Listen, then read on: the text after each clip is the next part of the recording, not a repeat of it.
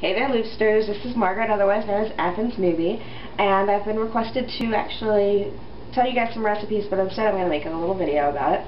Tonight on the menu is going to be blueberry cobbler. It's one of the easiest recipes in the world and amazingly delicious. Okay, so here are all your ingredients that you're going to need. Okay, this is your most important ingredient, blueberries. You can use either fresh or frozen. These were actually picked over at my in-law's house. Then you're going to need flour, sugar, butter, cinnamon, lemon juice. That's it. It's the most amazing cobbler. You can use peaches, blackberries, blueberries, whatever you want, and it'll still be amazing. Preheat your oven. You can usually go between 375 and 400 degrees. My oven happens to cook a little cold, so we have to boost it up to 400. Then you're going to grease your baking dish. I like the glass type like this. It just seems to kind of spread everything out and bubbles up beautifully. Then you're going to want to wash your fruit. Okay, now you've got your fruit washed and made sure that you picked all your stems and your leaves out. And as you can see, for this is an 8 by 11.5 size baking dish. I've used pretty much a half gallon. The bigger the pan, the more berries you're going to use. The smaller the pan, less berries. Alright, on to making this into the most amazing thing you've ever had. Basically, you're going to spray the top with just lemon juice. You can use fresh lemon juice or the prepackaged stuff. You can either use the Minute Maid type lemon juice, or you can use a fresh lemon. After you have that sprayed on there, you're just going to sprinkle the top rather liberally with cinnamon. Doesn't matter what brand I'm using, the cheapest store brand I could find, it still comes out amazing.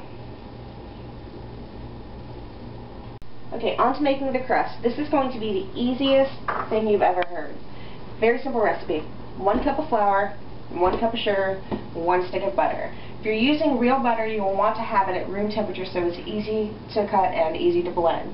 Otherwise, you can cheat like me and just use margarine. I've already got it just chunked up into some slices. So just 1, 1, 1. So I'm going to use my KitchenAid stand mixer to mix this, but you can use a food processor or this type of mixer.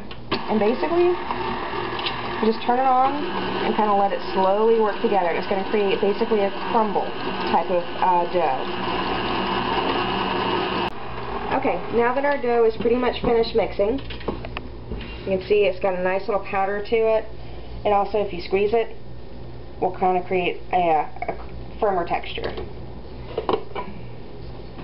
You're going to take it over here to your blueberries. As you can see, I've liberally sprinkled the top of it with cinnamon without overdoing it. And now you're literally just going to dump it right on top. Okay, this is just a 1-1-1 recipe, but if you like a little bit more crust to it, you can double the recipe. Or if you're like me, I really like it how the juices bubble up and kind of cook all together, so this is a perfect size for me. Now you're going to drop it in your preheated oven and let it cook for 45 minutes.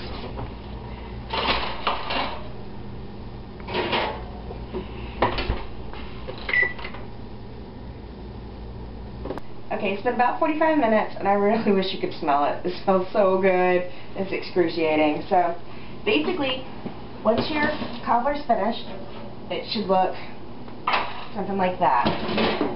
You want the crust to be nice and brown, and the juices from the fruit to be bubbling up.